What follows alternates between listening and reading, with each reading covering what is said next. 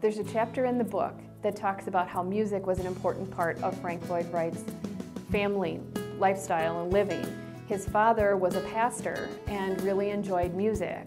And so this individual has come forward and talked to us now that he found some of that music that was written by Frank's father, William Wright, and he produced a CD with that music that professionally done, professional music, but it's music that was written by William Wright, which is Frank Lloyd Wright's father.